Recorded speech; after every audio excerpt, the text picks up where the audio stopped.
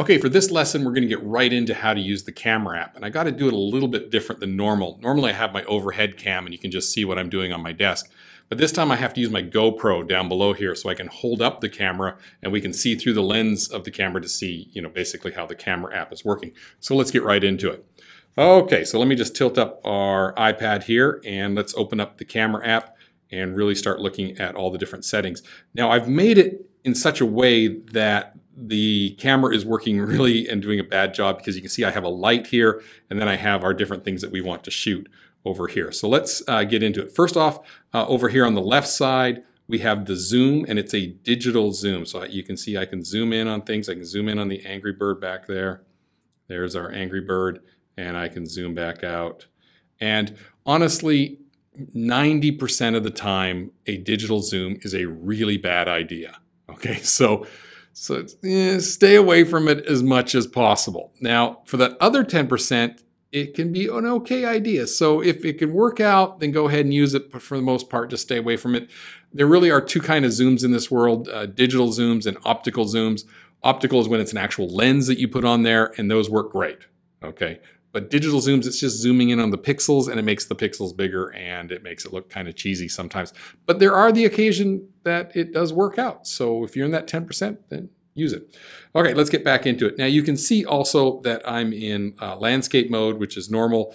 Sometimes you do shoot in portrait mode, but it all depends on the audience. Okay, so if you are going to be showing your photographs mostly on social media where it's vertical, like in Facebook, then you can maybe shoot in portrait mode. But for the most part, since it's shown on projectors in your classroom and on iPads and on MacBooks and those kind of things, laptops, you want to shoot mostly in landscape mode with the iPad on the wide side like you see here. Okay, let's go over now to this other side and talk about it. The first is HDR up here, high dynamic range. That's something we're saving for the other levels. So we're just going to leave it turned off right now. You don't need to worry about it. Below that is the photographer's friend. This is self-timer, so you can turn it on, and then let's say you turn it on 3 seconds, and then you press the shutter. You can see it counting down. You now got 3 seconds to go run around, get inside your photo there with your friends, and then come, and then it takes a photo of you. So it's great. Because a lot of times as the photographer, you go cover the event like the science fair or whatever, and then you get back and realize there's no photos of you. So this is a really, like I said, the photographer's friend. You can prop up the iPad against something, turn on self-timer, usually 10 seconds because it takes you a little while to get back in the photo. And then it gives you those 10 seconds counting down to run around and go get in your own photos. So I'm going to go back in there and turn that off. We all know what this button does. That turns the camera around from the rear camera to the front camera. Basically, it's the selfie mode button, And then we have the shutter button right here, the big white button that takes photos for us. Below that, like if I take a photo of Mike here, we have the preview button. So you can just tap on that and it'll go right in and it'll show you what your photograph looked like, as well as you can scroll around. I'm just gonna hit the back button. That's a really good idea if you wanna make sure, like, did everybody have their eyes open? Is it a good shot? Is it well lit? Those type of things, okay? And then below that, we have our different shooting modes. We really are, for the basics, we're going to stay right in photo shooting mode. We're not going to be going into any of the other things. Those are what we're going to cover in the other levels. So we're just going to leave it in photo mode and everything's good to go. Okay, so now let me show you a few things that you might not know. And that is with the shutter button here. First thing we're going to talk about is using the shutter button in burst mode. Now this is really important if you have some action going on. So if you're in a sporting event, your friend's about to do a layup with a basketball or shoots a goal with a soccer ball, this burst mode is great. So it makes it so you don't miss the shot that you're looking for. So how you do that is you just hold down the shutter button. It'll start to take a lot of shots. If you want to try this out, you need something moving. I don't really have anything moving in here. I don't have a pet or something that I can chase around. And make sure the camera is steady and just the object is moving around. You don't want to be taking the camera and moving it everywhere for burst mode. You want to just make sure something else is moving. So go find a pet or a little brother, a little sister or something and have them run around.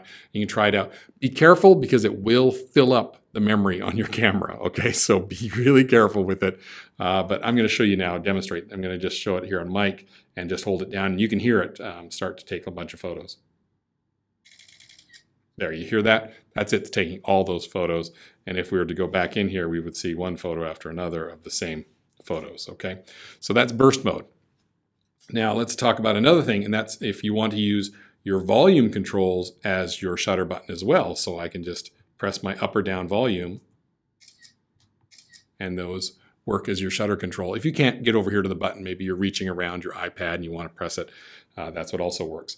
Okay, now the big thing that we need to talk about today is that since this is a huge touch screen, and you can see my grid is on there, and we're going to talk about that in the next level. But tap to focus is the most incredible thing that's happened to photography in a long time. And what it is anywhere I tap, it'll adjust not only the focus, but the exposure, or how light and how dark things are. So you can see it mostly finds Mike because it's pretty smart. The iPad's really smart, and it kind of knows what you want to take a photo of. But sometimes you have to force it and say, no, I don't actually want to take a photo of Mike in focus. He's going to be in the photo, just not the subject of the photo. The Angry Bird is what the subject is. So if you tap on that, now the Angry Bird is what's in focus and Mike is out of focus here. Okay, do you see that? Or if I tap on the light, it's going to adjust all the brightness and everything to the light. So now the light shows up actually really good, and everybody else is in the dark. But you can see all the details on the light. So it's in focus and the exposure has been adjusted to it. So that's really good. So again, we can tap on Mike. Mike's now in focus. There, I found it. And we can tap on the Angry Bird, and he's in focus. Or we can do a tricky one here, and this is called tap and hold to lock the focus and the exposure. So if I, let's see, it's a good way to, so if I tap and hold right here on Mike, tap and hold, you can see now the auto exposure and the autofocus are locked. So if I actually move Mike out of the way, everything still stays out of focus. See, the Angry Bird is still out of focus. Let me put Mike in there and demonstrate what happens when we don't use, so let me just tap outside of it and that will unlock it. So now if I don't do it, you can see Mike is still in focus because the iPad is smart and knows kind of what you want to take a photo of. But if I move Mike out of the way, it now focused on the Angry Bird. Okay, so there are times when you want to lock the focus so you can really force the iPad to do what you want it to do. Okay, that kind of really concludes what we can do on the camera app. And what I need you to do now is just kind of go around your classroom or your home and just take a couple of photos with it. Try out all those things. Try the focus, try the auto lock, and try the zoom even. Try the burst mode. All those things just so we have a bunch of photos in your photography, or sorry, in your photo app. And then in the next lesson, we're going to go in there and learn how to use the photo app.